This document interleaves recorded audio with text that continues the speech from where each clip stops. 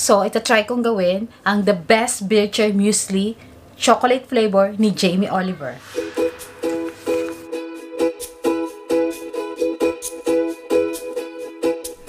So, this is what I'm aiming for.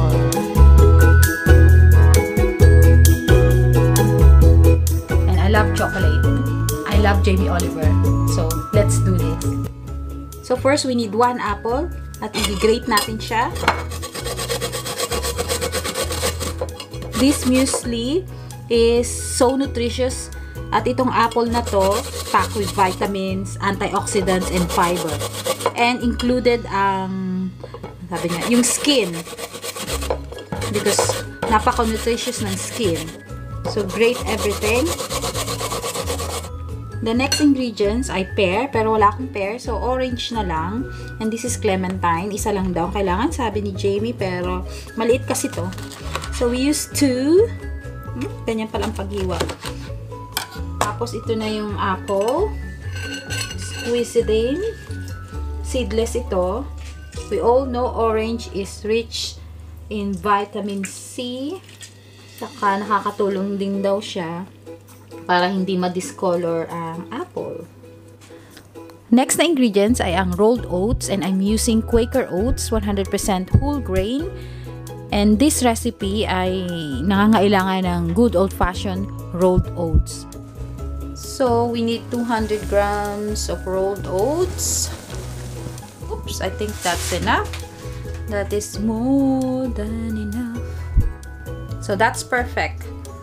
200 grams. So, i-add natin ang rolled oats dito sa ating apple and orange mixture. As we all know, rolled oats are high in fiber, so increases the feeling ng fullness. Low in cholesterol, so it's good for the heart. At it is rich in protein. At energy booster pa siya kasi slow digesting carbohydrates. So, yan. Mix, mix, mix. Set lang natin sa side.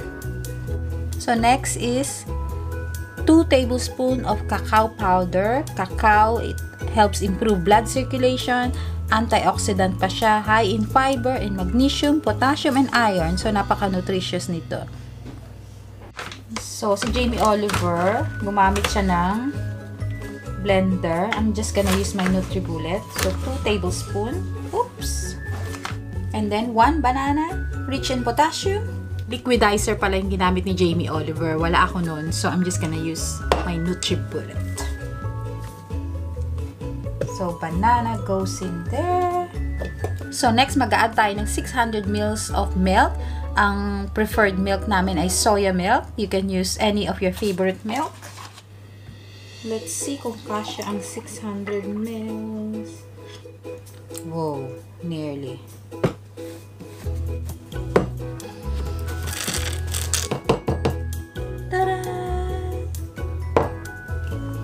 Tikman natin.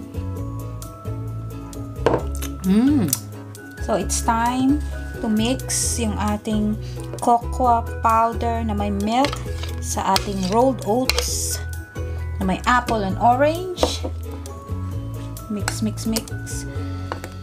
Medyo bitter yung cocoa powder, so it balances yung sweetness ng apple, ng banana, and orange. So, hopefully, it will taste good. Next ingredients are dates, which are good source of energy, sugar, and fiber. Saka it contains lots of minerals like calcium, iron, and phosphorus, and magnesium. So, it depends na lang kung gaano ka-sweet nyo gusto ang iyong Bircher Muesli. So, I like it to be a bit sweeter. So, i-chop natin to. And, favorite ko to.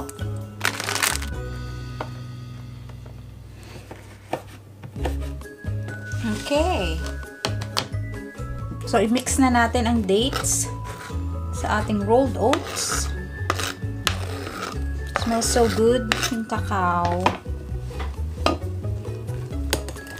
Before ko siya i-refrigerate, mag-a-add muna ako ng milled mixed seeds. These are a mixture of flaxseed, sesame seed, sunflower seed, and pumpkin, which are a good source of protein, magnesium, and fiber. Saka lalagyan ko rin ng chia seed na we all know this is high in omega-3, fiber, and protein.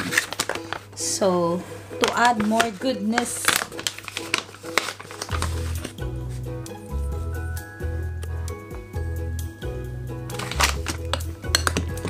so I want to add some nuts sana, kaso lang my son is allergic to nuts. So if you want, you can add cashew nuts, walnuts. So let's cover it with cling film and put in the fridge overnight. Oh, sabi ni Jamie Oliver, 5 hours is good. Okay. So, ito na ang rolled oats. Ilalagay ko na siya sa fridge and let's see in the morning kung anong lasa niya. So, it's the next day. Ito na ang chilled overnight muesli Bircher. Kumuha na si Per, may bawas na. Okay, let's serve it to the little one.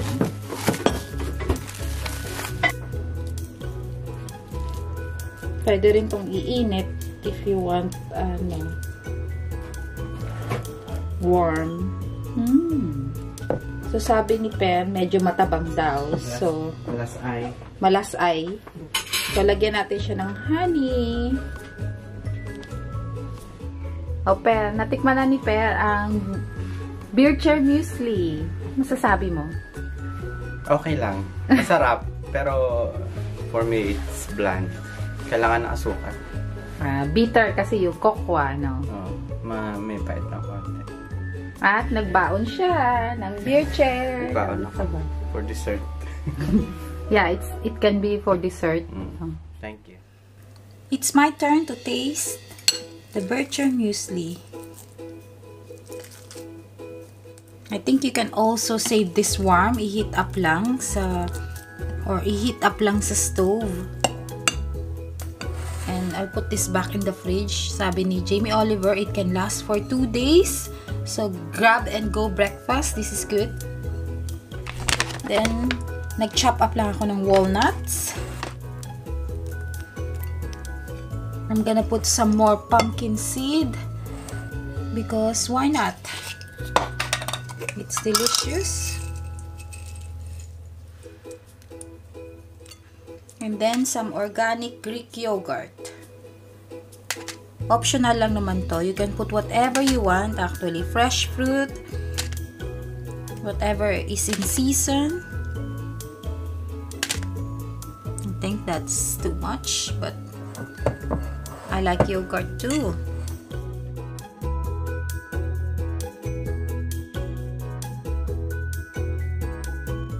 So, it's breakfast time. Tikman na natin ang Bircher Muesli.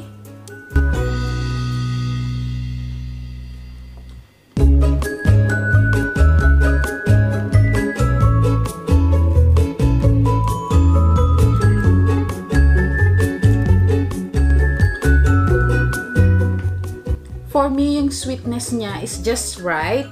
And I like yung crunchiness ng walnuts, yung pumpkin seed, tsaka yung yogurt, yung Greek yogurt, naka-add siya sa different taste ng Bircher. So, kung Bircher lang, it still tastes good. Yung cocoa powder, you can taste a little bit of bitterness. Kaya siguro ayaw ng maliit kong anak, si Ethan. Pero, for me, it's good.